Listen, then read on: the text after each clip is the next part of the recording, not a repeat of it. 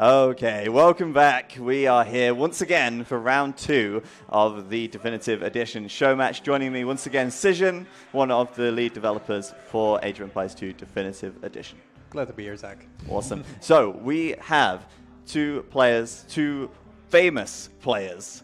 I think this is best of. I mean, we had good players so far, but this is really the Am best. I hyping it up? Yeah, like, am I hyping it up enough? I'm not sure. I'm not sure. This might be, world class. It will speak for itself. I think this is nothing on the finals. We've got the one and only Timotheus versus the one and only OrnLu the Wolf. And the crowd goes mild. We have one guy. Okay, well, they're going to be launching the game up very soon. And really, this is an opportunity for us to talk about the game and obviously ask Cysion lots of questions. I actually will really briefly, I just minimized the chat, I realized. I should probably bring that back up. But you know what? We've got a chat over there, so I think we're good. Yes.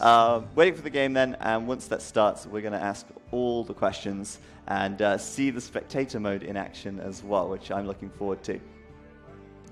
So tell us anyway, but while we wait for this to come up, the guy's just getting ready on the stage. What has it been like developing the game? Obviously it's been a long process. How's it been for you guys? It's been a big process, first and foremost.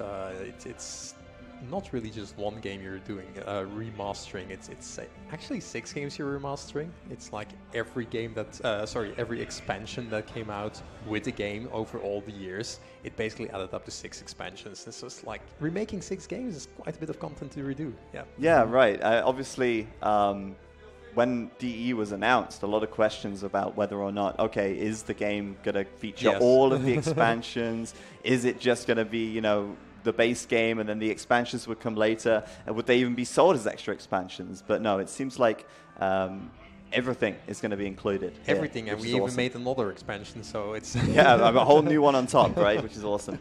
So just waiting to see if the game is ready. The guys may have had some technical issues over on the other stage. They are setting up for the first time. Believe it or not, they had to go and sit down, plug in a random keyboard and hope for the best. So, yeah. We're actually going to play this through the online server system, so it's going to be through the lobby browser. And obviously with DE, there will be the new sort of dedicated servers that come with that. Maybe talk to us a little bit about dedicated servers, what that means for multiplayer in DE. Okay, yeah, so that's something that a lot of people wonder about. Like, what does it actually mean for the game, and is it actually the magical solution that a lot of people expect it to be? So what it actually does, the dedicated server system, is like you kind of connect to a server. The host decides which server you're on, and each player connects to that, and then you kind of play the game. So what that means is if you host a game in, let's say, Western Europe, and somebody from Australia joins, the Australian player will still feel a high ping because he's in Australia. So, I mean, whatever tech we come up with, there is still the distance that needs to be covered. But other than that, if the game then, the delay that the Australian player will feel, all the other players will not feel that.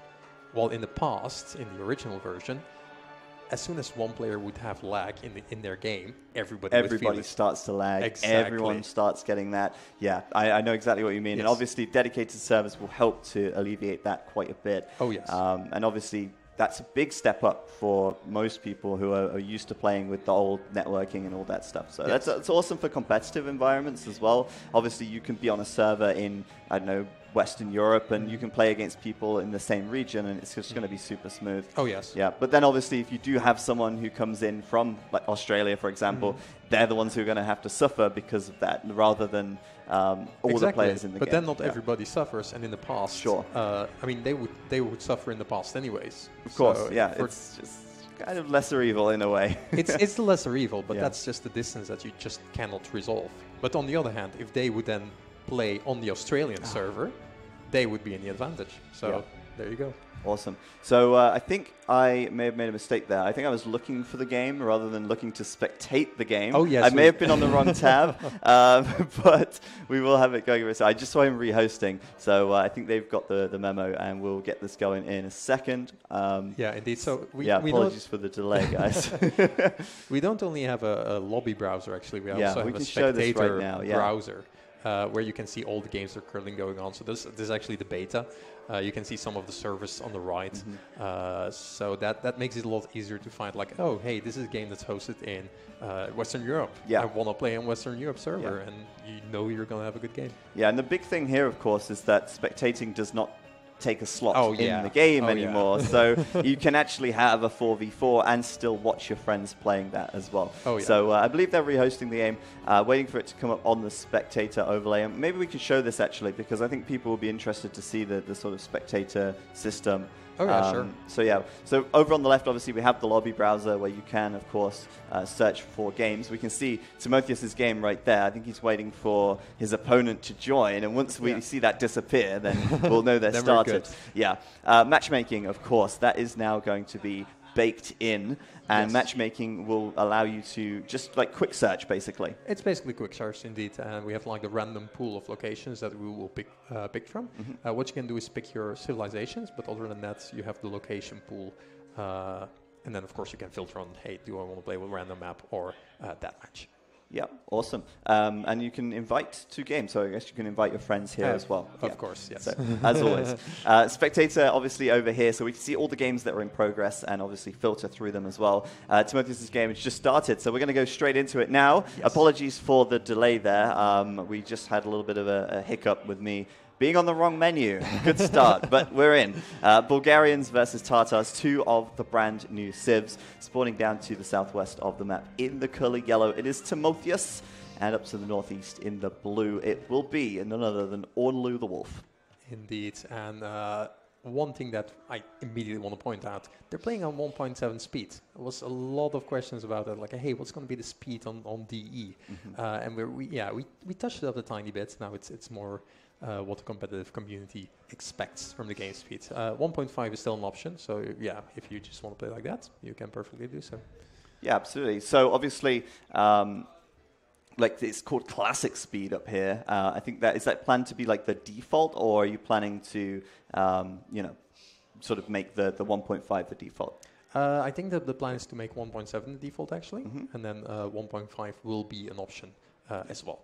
Okay. I'm just going to get this right, because last time we had a little bit of stuttering, but it was actually because we were trying to replay the game too quickly, and we were like trying to go too fast, then it was slowing down too fast. So if I get this just right, then we should just have this really smooth spectator experience, and that's something that I'm sure will be sorted out by the time the game is released in November. But Timotheus then, playing as the Bulgarians. Let's talk about these new civs a little bit.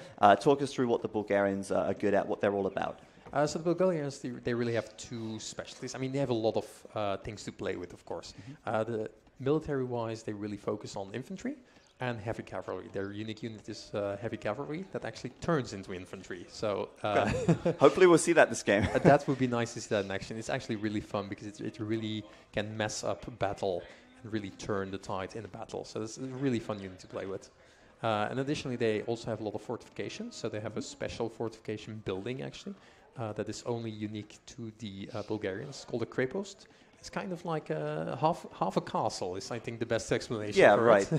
So it's half the cost of a castle, it's kind of half the strength of a castle, and it can only can only train the unique unit. It cannot train trebuchets, cannot do the researches. So it's kind of balanced around that. Yeah, like exactly. it's sort of a little bit cheaper, but also not as powerful as a result. Exactly. And we'll get on to a little bit of balanced discussion later on. But before we do that, we'll take a look over the other side at OrnLu, obviously playing as the Tartars. Give us a little rundown of the Tartars. So the Tartars, they are more a civilization that's focused on mobile play. So they have a lot of light cavalry and cavalry archers, in a way more similar to Huns and the Mongols. I mean, they kind of came from the same area historically, so that's kind of why they will also have a rather familiar play style in that sense. And I think the biggest bonus, but we won't really see it here, is that they have a hill bonus. I mean, every civilization has a hill bonus if you fight uphill. Yes. But for the Tatars, it's even more. It's like 25% more. Additional hill bonus. So exactly. obviously hills are going to be super important, and there are a few hills on this map. A few, so yeah. maybe we'll see that. Looks like it's reasonably flat over on this side, but yeah, there's definitely some big hills in the middle here. So we'll see where they end up having little battles. Obviously, the ability to zoom in and out natively is nice as well. And we saw earlier, we had another show match earlier on today, and we did see that players were playing at different zoom levels as well. So it's very much sort of personal preference.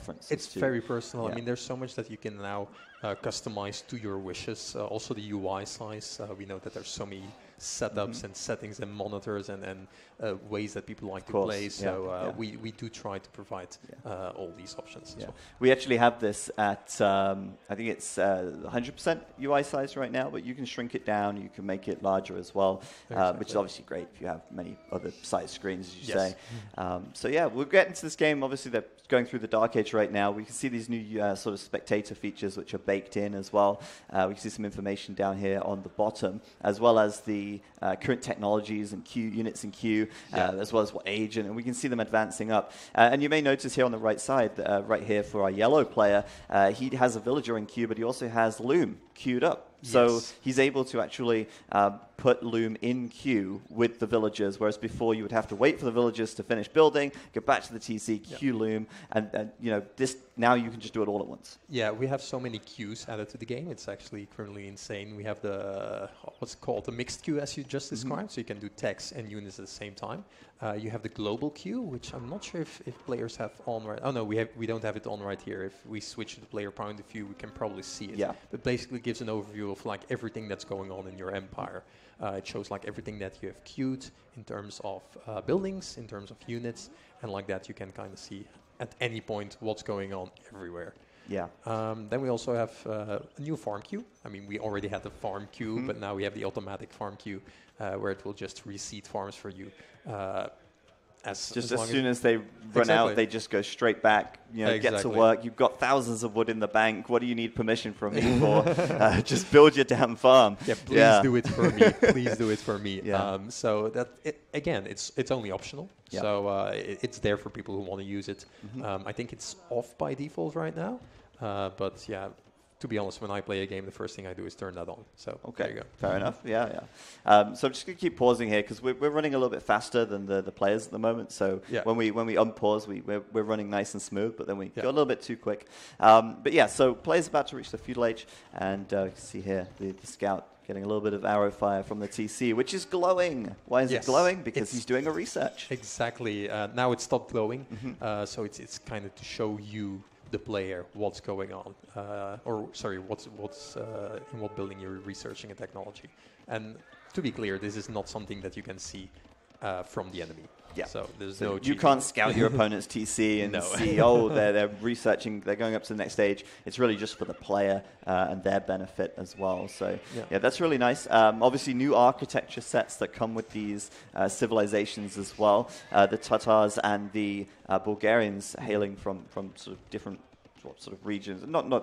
Yeah, they're similar region, but different architectural, I think. There was quite some distance between both civilizations historically, so also in terms of architecture, we had to make a difference between those two. Yeah. I just love the Tatar set. We'll definitely see more of that once we get to the Castle Age, because that's where it really shines, literally. So we'll see that. If we reach Castle, we will certainly see that. And we got a little bit of a scout rush coming out from OrnLu now, actually, preparing some scouts at the moment to head across the map, which is pretty open at the moment. Timotheus trying to sort of wall across the front with those buildings, a stable of his own. I believe, is it the Tartars who have the bonus to these scouts? We would have to check that, because so many civilizations in DE, in the last council, the new expansion that comes with DE, have focus on light cavalry or have a bonus that goes for light cavalry. Right. So definitely Tatars have one. And I believe there is an upgrade in the castle for the unique technologies that also applies to the Bulgarians. Yeah, I mean, we can actually check the tech tree as well. We will do that a little bit later on, because right now, scout raid coming in to Timotheus's wood line. Those villagers there having to go back. But there is a spearman just in time to repel those scouts away. and looks like he'll have to just resort to attacking the house. That's okay. Second best. I mean, maybe you'll get him housed in 10 minutes or so. But yeah, obviously, a lot of focus here on the multiplayer, but there's many people out there who want to know about the single player as well. If you don't have anyone to play against, or you're maybe not comfortable with going into a multiplayer game, what is the AI going to be like when this game launches now? So the AI, we really try to improve it in 2 points, really. One thing is the AI is just a lot stronger again, if you compare it to the HD version, especially if you compare it to the 99 version. So that's one thing, but also we try to make it more capable of doing different things and also make it way more interactive. So the big thing, if you think about the original game, it had those few commands where you can like ask, hey, gold please, or create X villagers and attack now. And often it didn't really even listen to those commands. Sometimes it did, but we really try to expand on that so you can really customize your gameplay. Okay. And I think at this point we have like 80-ish, I would have to count, it might be more, might be less, 80-ish commands where you can really, in detail, tell the AI what to do, like, hey, attack with champions or do a fast castle. Right. Yeah. Okay, cool. So you can actually really sort of give them a lot more direction and maybe sort of, you can almost strategize with your AI teammates, which you is can really nice. Make a team effort, a team strategy. Yeah, and can you then give that sort of different commands to different AIs on the same team if they were on your team? Yes. Okay, yes, indeed. Awesome. So it's not that everybody is all of a sudden going to do a fast castle. So yeah, you can really sort of feel like you're controlling this. You're the commander. Yeah, you're the commander. Yeah, supreme leader of the battlefield. You can absolutely do it. That's very cool. It's a very immersive thing. And speaking of sort of AI, obviously that sort of leads us quite nicely into the campaigns. There will be 3 new campaigns, I believe, coming with this. Yeah, so from the 4 new civilizations, which are the Lithuanians, the Bulgarians, the Cumans, and the Tatars, 3 of them have a new campaign. And they all kind of focus on the history. The theme is the Last Khans, so they're all kind of in that theme, yeah. Okay, and I think you mentioned earlier on today as well that even the Forgotten Empires campaigns had a little bit of a do-over and a little bit more polish added to them as well. So, yes, they have voice acting now. After quite some time, it was one of the most requested changes to the Forgotten campaigns for sure. We also try to look at all the other campaigns to see like, hey, what can we do to make it a bit better? Some of the good old campaigns, we try to keep them as much as possible. Like you go back to Saladin or Joan of Arc, like you will completely recognize them. But on the other hand, you might also remember Barbarossa, where you had to invade Italy at some point. But you're invading Italy, but all the civilizations are German. They're Teutons. So So you can go back and sort of iterate on that and improve that further. Yeah, that's really nice. So now you invade Italy and you fight against Italians. So that little things like that go a real way. Exactly. Yeah, definitely. I don't know if it's possible. Maybe Ham in the office can actually give us some player point of views as well. I believe we fixed that as well now. So I don't know if we can maybe switch in. There you go. We can see Timotheus there in the yellow playing on. Yeah, there you go. Okay, sorted. So he's sort of like pushing out. We can see it from his perspective as well. So obviously you can see the caster UI previously. Now you can see the player UI. He's actually on the way up to the castle age now, and he's sort of playing at this sort of more zoomed in level, I feel. But up to the top, you can see where his resources are. Really nice sort of handy quality of life features. We have the number of villagers on each resource displayed there in the UI. So it's really easy at a glance to sort of see what's going on. It's one of the things that is in every RTS game nowadays, and people just expect it to be there. So yeah, we added it to Age of Empires 2 as well. And actually, one of the other things that you can clearly see when switching between the point of view and then the screen that we had, and something that the chat is also asking, like, hey, it looks different. And it's because we have so many graphical settings that you can turn on and off. Yes. They're all playing without Bloom. We have Bloom on our screen. So it's one of those settings like, just turn it on or off as you wish. Like if you think the game looked better with or without, just pick whatever you want. Yeah, absolutely. It's all about sort of like customization, giving the players the ability to sort of play the game the way they want and what they're comfortable with. Speaking of sort of quality of life as well, we mentioned earlier in the stream today that the ability to now shift queue is built in. So instead of sort of queuing a house and then not being able to tell them to go off to build a lumber camp and then go and mine some gold and then do this, that, and the other. You can actually sort of queue all those things up. Yeah. So we have command queues now, like we like to call it, and it's in every RTS. It was never in Age of Empires, and now we have it as well. I mean, you had like the shift to kind of set waypoints, but now you can actually do, interactive waypoints. A bit more, and then it's just expected nowadays. Cool. Yeah, it's sort of bringing it up to the standard of what you'd expect from like a modern RTS, rather than a game that let's be honest, 20 years old. Some features are certainly outdated, and I know that a lot of people who come over from StarCraft community and things like that, they kind of expect those features. Yeah, so it gives them the ability to sort of get into the game, maybe pick it up and feel more comfortable with it as well. I also noticed it myself, like if I play another game for a while and come back to Age of Empires, I'm like, oh geez, all these little things are missing. Yeah. You kind of get into it again, but it's nice to have them now. Yeah, absolutely. Just like we've got OrnLu here actually pushing out some archers. He is in the castle age, as is his opponent Timotheus. Look at architecture. All the buildings just suddenly coming to life. Castle age comes in. It gets a lot more colourful. And there's his Krepost as well, which is his sort of cheap castle, lower damage and HP and all of that, but also costing quite a bit less. And obviously the Bulgarians also 50% cheaper stone cost on building town centres. So really sort of a big boomy civ, able to plop down lots of TCs quickly and get their eco rolling. Yeah, it kind of also fits with their tech tree, which is not very broad, but kind of focused on like heavy food units. So it also like this big synergy of bonuses, which we try to do for all civs. And I'm really curious to see how the pro players will handle the Bulgarians as well. Yeah, we've even got some cavalry archer coming out now for OrnLu as well. He's got a good mix of units going on. I don't think he managed to get much damage done in the feudal age, but switching into the cav archer now. And the Tartars, very good cav archer civ. We can also see the Tartar architecture here, which is just really blue and bold and stands out really nicely. It's really nice. It's my favorite new set by far, or favorite set in the game. All up, I would say. Yeah. We've also got the Connex here, the yellow unique unit. Yes. And he's sort of they sort of look like they have flails or something. Sort of. They do have flails, so it's like flail cavalry. They don't really have any specific bonus. I think strength-wise, they will be rather close to like knights, and once you upgrade them, it's more like a cavalier. But yeah, the strength is of course when they die, and let's see if they will actually. See them. If any of them get picked off here, we have got the crossbow upgrade in for OrnLu, so we'll see if he actually knocks one of these guys down, and if he continues fighting on. Obviously, when they do get knocked down, they're not going to be sort of as strong. They will be nerfed. But as you said quite rightly, it does bring up a lot of questions about counters here. We're going to see the first one going down, perhaps.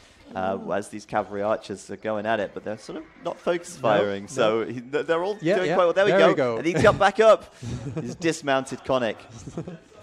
Only 45 HP, but certainly, if you, like you said, if you have those spearmen, for example, going at the cavalry, it's a counter to the cavalry. But then this guy pops back up with a sword, and suddenly your counter isn't so effective. Exactly. It did look a bit sad because it was kind of like trying to run and catch up with his friends. Like, wait for me, I lost my horse.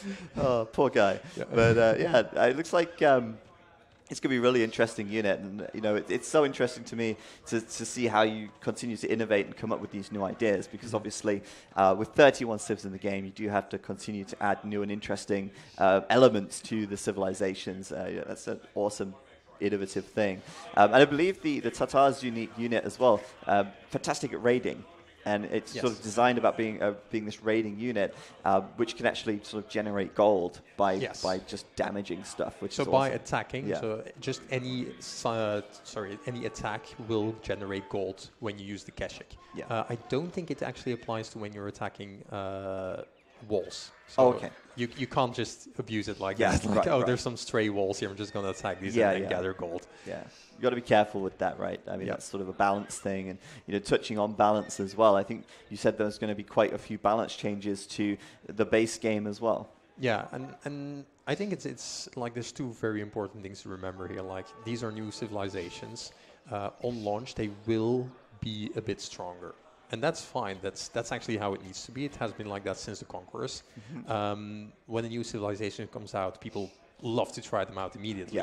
But then they have to fight against other civilizations which have been out for 20 years and they have been practiced for 20 years. So then it's really hard. Like you need to have a tiny edge to leave some room for experimenting. And that's kind of what we try to give here. But all the civilizations are designed so we can easily make tweaks to their bones. So we're actually very, very confident about the civ designs and the ability to nerf or to boost after release. Yeah, whatever's needed, really. Exactly, yeah, absolutely. exactly. We could probably go back into the players' POVs as well, see some micro action here. They are at 60 FPS as well, so you should get the full quality from them. Now we see OrnLu here trying to run back as he's struggling to take down that Mangonel. I believe he's dealt with one of them, but he's kind of getting chased down right now, so he's got to be a little careful. And obviously those Conics, they've got 2 lives, so does have to be very cautious about that. But yeah, I wanted to go into some other things as well here. Obviously, we've touched on balance and the multiplayer experience. For those wondering sort of like what that's going to be like, when they get into multiplayer, is it going to be the classic ELO system? You know, how's that going to work? So yeah, it's still this good old ELO system that you see in all the other Age of Empires games. So it will feel immediately familiar for everybody, and that's kind of also the whole thing about the Definitive Edition. We want to make sure that people feel familiar as soon as they join the game. Like if you just look at all the units of buildings, it's immediately recognizable, and that's very, very important as well. Absolutely. I think we should stay on the player POV because we're sort of a little bit behind, and the player POV gives us a really good insight into what they're doing as well. It also allows me to not spectate and sort of actually focus a little bit more on asking questions, because we want to read the chat and get your questions in as well. So if you do have any questions in the chat, we'd love to answer them and do our best to give you the answers you're looking for.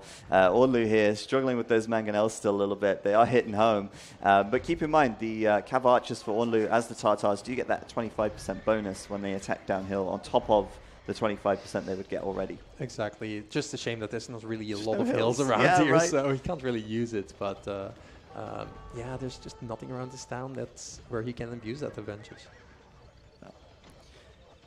Just kind of looking at the chat right now, is the UI customizable? Well, it's certainly scalable.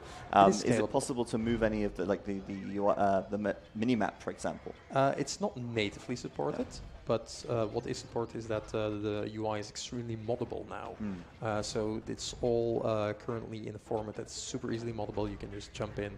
I'm actually quite looking forward to seeing UI mods. It's non-existent in H2 at this point. Absolutely, so it's one of those things I'm just curious what people will do with it. Yeah, and speaking of modding, of course, right now you can see the large trees. Most people who've been watching the stream today will have been seeing small trees. I think you said something along the lines of, these mods will be available in the game, or at least very easy to get hold of. Yeah, so the 2 most popular mods, we saw them today, Tiny Trees and No Snow. I both have them working on my computer already, so that's something. They will exist. If we will build them straight into the game or if we will just add them to the modding, the mods that you can just download and put into the game, we don't know yet, but they will be available right away from launch. Awesome. And as far as sort of continuing on with modding, for existing mods, is it going to be possible to sort of keep those alive? Is it possible to sort of convert them over for DE? We try to keep that as much as possible. I mean, if you convert graphics mods, for example. Oh, I think we have a GG already. Oh. He's saving. He's saving. So yeah, we try to make sure that people can convert their mods over as much as possible. Then a lot of other mods don't need converting. So if you have a map, campaigns or maps or scenarios, they will just work. Yeah, a lot of love for Timotheus there, getting the win against OrnLu. Congratulations to him. But yeah, lots of questions there, hopefully many answered. GG's for him. And yeah, thanks, Bert. Really appreciate it. We can answer some more questions from the chat if we can see any. Obviously, we're trying to cover as much as possible here, but we do have limited time. If you see anything in the chat there, please feel free to answer away. All right, so one question I see right from the start: can you change gate direction with the mouse wheel? Yes, you can. It will finally be there in the as well. So yes. does Elite Keshik dismount to Elite Infantry? It's not a Keshik, it was a Conic that throws the guy off the horse, but it will be an Elite guy that gets thrown off the horse, so yes. Single player for beta. Sometimes we have campaigns unlocked in the beta, so yes. It's not everything, but some campaigns are unlocked in the beta. Yeah, there was a question about the game speed, if it will be 1.7, and this game was on 1.7. That game right there was 1.7, and I believe that will be default for multiplayer as well going forward, so you'll be able to jump in, but obviously you will have the option to revert it back to 1.5. We did also sort of touch on AI as well earlier on. You said there would be a new difficulty level, so above hardest. I mean, there's so many things to touch on here. This game has so many elements, and almost everything has been improved or worked on in some way. But yeah, there will be now an expert mode for the AI. We have the extreme. Extreme, yes, rather, extreme. It's a bit more fancy. It's basically kind of to split up the difficulty levels, because we know, especially the casual players, they play on easy. They're like, hey, I know Age of Empires. I kind of want to go to moderate, but the jump from easy to moderate was so big that it was like, oh, this is not. And then you get discouraged. You don't want to play again. Absolutely, yeah. You've got to break it down a little bit. Exactly. Make sure that the players, have this sort of gradual increase in difficulty. So it makes a lot of sense. Obviously, the game will be released in November. The date? 11/14. 11/14. Yes. It couldn't get much better than that. And it's 25% off if you already own HD Edition. Exactly. What will be the price for non-HD owners? It will be €20, so it goes to 15 euros. I think in pounds it's 15 or 16 pounds. I'm not sure exactly. I need to look it up before I say something wrong. Cool. So that's like incredibly reasonably priced, really. I mean, most people are like, oh, well, what's it going to be? But, especially with the 25% off, if you have HD already, it's pretty much a straight upgrade. I think you'd be mad not to. Especially because an expansion in the past was €10. Yeah. So now you get for €5 more, you get the Lost Cons expansion and then all of the everything else. So I'm very happy with this price point. So is there a very big push to sort of bring the community into one place here? I know you've got the cross-play compatibility as well. So if you're playing on Steam, you can also play with people on the Windows Store.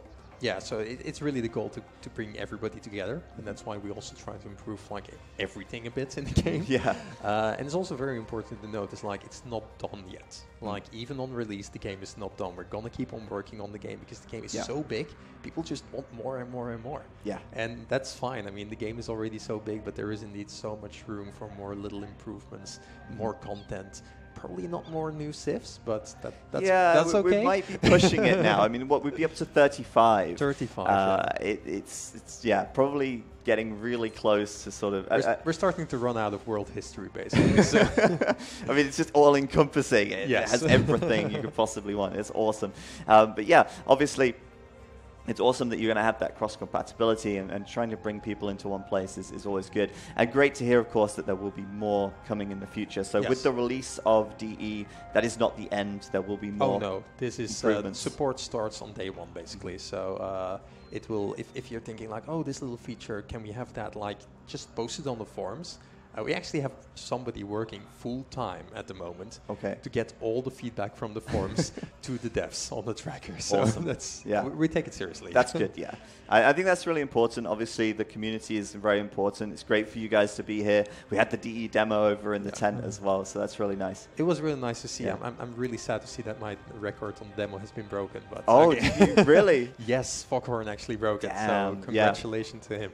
Yeah, congratulations to Foghorn, by the way. He got the top score on the DE challenge mission at the studio, which was really cool. He even beat Tato, so really well deserved. All right. Well, thank you guys for watching. Really appreciate it. Thank you, Bert, of course, for being here to answer some questions. Glad to be here. And hopefully you enjoyed that preview. I just realized we didn't show the tech trees. We will do that one more time. If we can go back into the game, I will just bring up the tech trees for the, not for the Aztecs, but for the Bulgarians, so you guys can see what they're all about. Infantry and cavalry civilization, militia line upgrades for free, town centers 50% less stone, can build the Krepost, which we saw in that game. And of course, the Conic unique cavalry. Stirrups as unique tech, giving their scout cavalry line extra attack speed, and then Bulgarians giving the militia line extra 3 armor, as well as blacksmiths working 50% faster. I can see this Civ being a really strong sort of early. They have a lot of options. Yeah. Yeah. So exactly. Definitely see that. And then of course we have the Tartars as well, which we'll take a quick look at here. There we go, Cavalry Archer Civ. We did see OrnLu trying to utilize the Cav Archer in those games, but it just couldn't quite make it work. Yeah. But it's really awesome for them. The sheep contain 50% extra food, which makes your start really cushy as well. Makes for a good start, yes. Absolutely, and units doing 25% additional damage when fighting from at the top of the hill. Yes. Makes things like Acropolis, for example, an incredible very map different for map. them. Yes. Absolutely. So hills becoming really important for them. Parthian tactics for free, of course, really synergizing with that Cav Archer speciality, as well as their Keshik, which is their unique raiding cavalry. It's all about the raiding with the Tartars, and also then the unique techs, Silk Armor, giving their Scout Cavalry line and Cav Archers extra Pierce Armor, which isn't too strong, but it's definitely it synergizes as well. Exactly. That's the whole point about those civilizations. And if you think like, hey, this is completely overpowered or this is completely worthless, yeah, we will see. We will see on release what we need to tweak, and we also noticed this in the past when the Rise of the Rajas came out, the last expansion. Yeah. So many people were saying Vietnamese completely overpowered. So it's like, turns out they're not. Not quite, not quite. So one final question here. We're still on the tech tree because a lot of people are wondering about the supplies and where's tracking. Yes. What? Yeah, tracking is gone. Tracking is gone? Tracking is gone. It's not completely gone. It's now an automatic upgrade once you get, I think, the feudal age. The tech itself is gone. We replaced it with supplies, which makes your militia line a tiny bit cheaper in food, at least. We're still playing around with the numbers, like, hey, should we have it in the castle age? Should we have it in the feudal age? We're now experimenting with this. Again, this is a beta, but we kind of feel like this is in a good place. Gods don't have it, so no worries. Gods do not have it. Yeah, Gods don't that's have a good it. job. And for the Malay, we had to make a little tweak to the forced levy as well, because you don't want 40 food champions. Right, of course, that would be insane. Exactly. Yeah. All right. Cool. We also have the Steppe Lancer here, which is the unique cavalry for the Tartars and the is it Cumans? Yes, yeah. Exactly. There we go. So they will have the Steppe Lancer. Yeah. We will see how that one turns out to be. It has like one range for a cavalry unit. But it's one kind of those of things. a bit like Kamyuk style, infantry melee, but with range. Exactly, but it's unlike Kamyuks. They don't have like the extreme bonuses. Right. Awesome stuff. Well, I think that about wraps it up from us. Thank you guys very much for tuning in for this. Thanks again, Bert, for taking the time.